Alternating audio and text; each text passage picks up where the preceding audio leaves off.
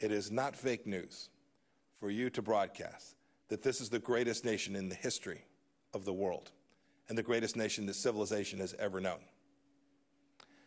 Indeed, I'm not saying this to ignore our faults.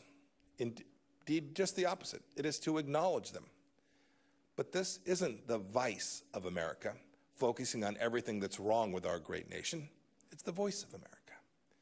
It certainly isn't the place to give authoritarian regimes in Beijing or Tehran a platform. Your mission is to promote democracy, freedom, and American values all across the world. It's a U.S. taxpayer-funded institution aimed squarely at that. Indeed, this is what sets VOA apart from MSNBC and Fox News and the like. You can give voice to the voiceless in dark corners of the world. You're the voice of American striving. You're the voice of American exceptionalism. You are indeed the tip of freedom's spear.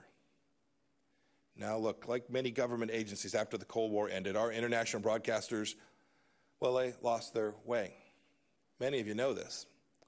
And there were, I'm sure, many reasons. The Soviet Union had collapsed, the wall had come down, names like bin Laden and Zarqawi and Baghdadi weren't widely known. In fact, many wrote that history was over. We allowed security protocols to lapse, and VOA lost its commitment to its founding mission. Its broadcasts had become less about telling the truth about America and too often about demeaning America. In 2013, one of my predecessors described the Broadcasting Board of Governors as, quote, practically defunct, end of quote. Look, that's in part why Congress created the role of CEO of the US AGM on a bipartisan basis. And it is again why I'm here today. I read that some VOA employees didn't want me to speak here today. I'm sure it was only a handful. They didn't want the voice of American diplomacy to be broadcast on the Voice of America. Think about that for just a moment.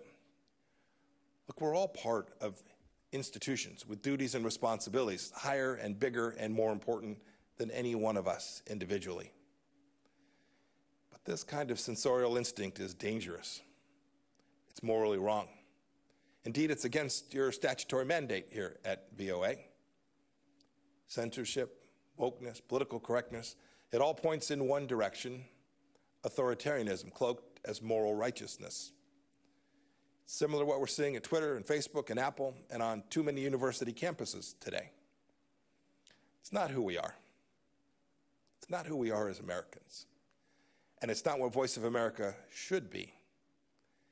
It's time that we simply put wokism to sleep. And you can lead the way.